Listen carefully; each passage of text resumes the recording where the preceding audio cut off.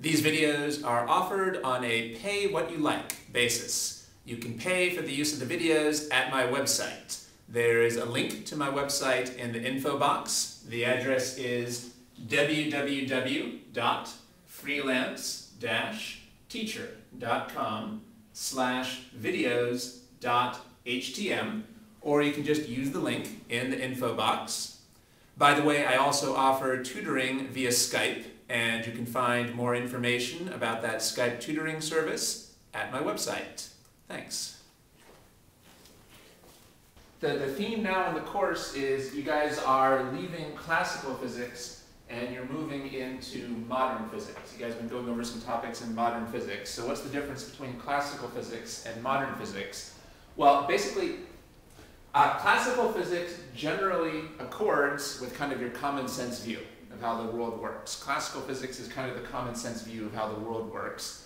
And that's what you've been studying up to now. Now, of course, it doesn't always seem like common sense. But the idea is, once you kind of studied classical physics and got comfortable with it, it should seem like common sense. If you really understand classical physics, most of the stuff in classical physics should seem like common sense.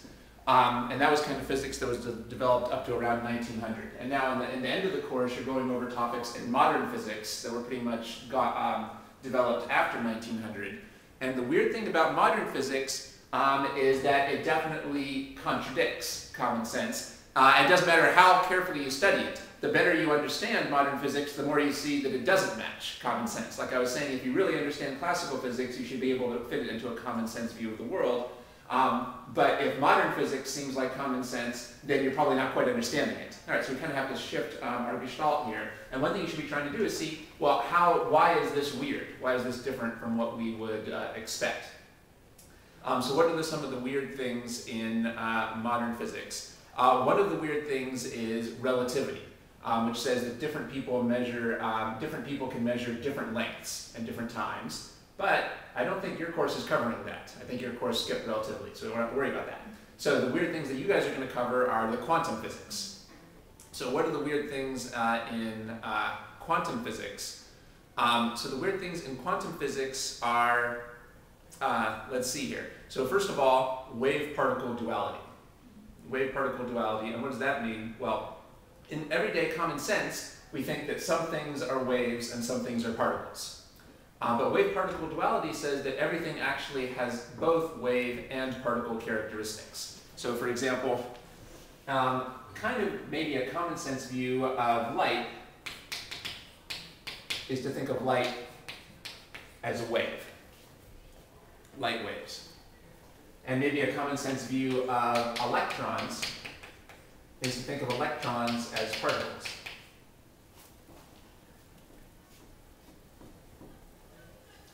All right, but actually it turns out that you have to think of light as having both wave and particle. Actually, there was this huge, long historical argument about whether light was a wave or a particle. Well, you can see why they could never settle the argument, because it really has both wave and particle characteristics. What do we call a particle of light when we're thinking of light as a particle? Do you know what the name is for a particle of light? Photon? Yeah, that's a photon. I think photon is Greek or Latin for, photo is Greek or Latin for light. So photon would be a particle of light.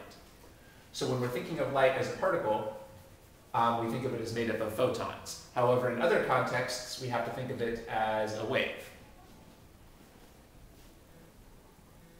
Okay.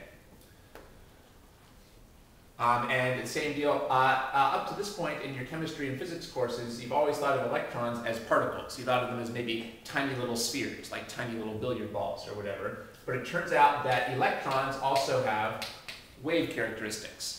And in fact, everything that we think of as a particle has wave characteristics.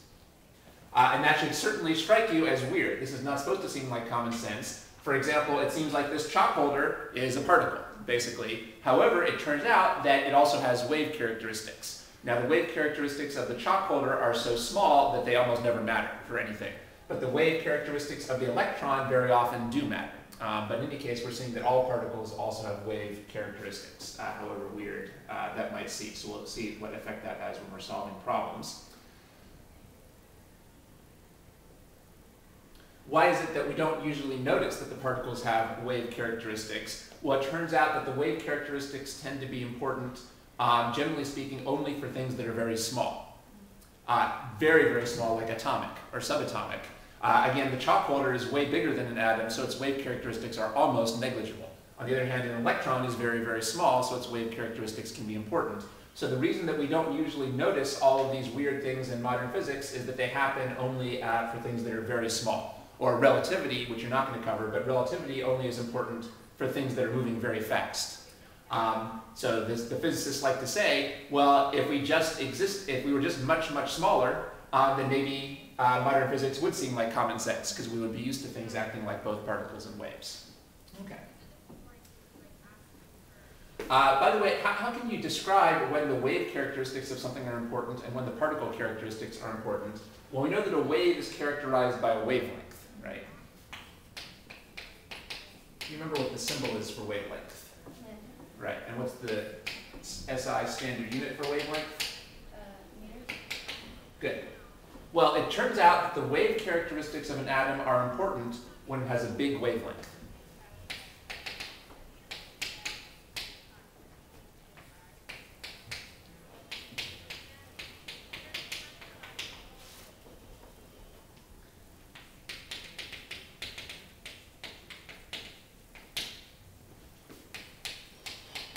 And when you have a small lambda, it tends to be the particle characteristics that are important. The wave characteristics are less important.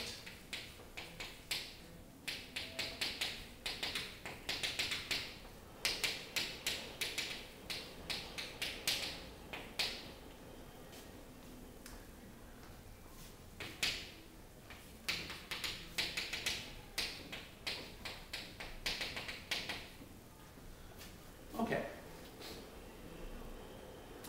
With a small lambda, it's the particle characteristics, not the wave characteristics, that are so important. Okay. Now, we're not quite going to describe right now why this is. We're just going to memorize that a big wavelength means the wave characteristics are important, and a small wavelength means they're less important. As we go on, we might see some reasons why this is important. But it's not too hard to remember. Just as a memory aid, the word wavelength has the word wave in it. So it kind of seems like common sense that if you have a big wavelength, you have important wave characteristics, just as a memory aid. Or as another memory aid, suppose your wavelength was 0. Well, if your wavelength is 0, you really wouldn't be a wave at all, and then your wave characteristics wouldn't be important. Now, nothing really does have a wavelength of 0, but when we're getting close to that, the wave characteristics are not very important. All right. So it turns out that, again, in ordinary life, we're dealing with things with relatively small wavelengths. This has such a small wavelength, you don't notice the wave characteristics. But the electron has a relatively big wavelength. When we say big and small, those are relative terms. Well, the electron's wavelength is big relative to the other parts of the atom, say. Whereas the chalk holder's wavelength is small relative to the other things it's interacting with, like my hand or the chalkboard. So big and small are relative terms.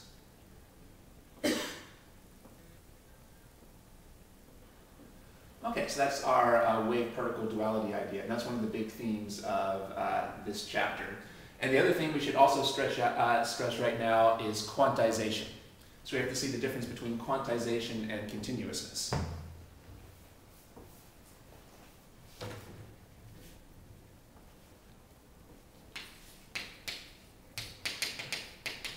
Something that's quantized can only take on discrete values. And something that's continuous, so the possible values for something that's quantized are separate discrete values, whereas the possible values for a variable that's continuous can vary over a continuum. It's easiest to understand this with an example. So let's think about what's the possible number, say, of children that a family can have. The possible number of children. What's the smallest number of children that a family could have? 1 or 0. That's right. So smallest number of children that you could have is 0. What's the next smallest number you could have? 1. Good. Then 2. Then 3. However, except as a joke, you would never say that a family has 1.7 children or 1.6 children. So the possible values here are separate and discrete from each other. You can't just fill in the gaps between these. These are separate and discrete values. So the number of children is quantized. Things that are quantized don't have to be quantized as integers. But the point is, as long as there's gaps between the values that you can't fill in, the thing is quantized.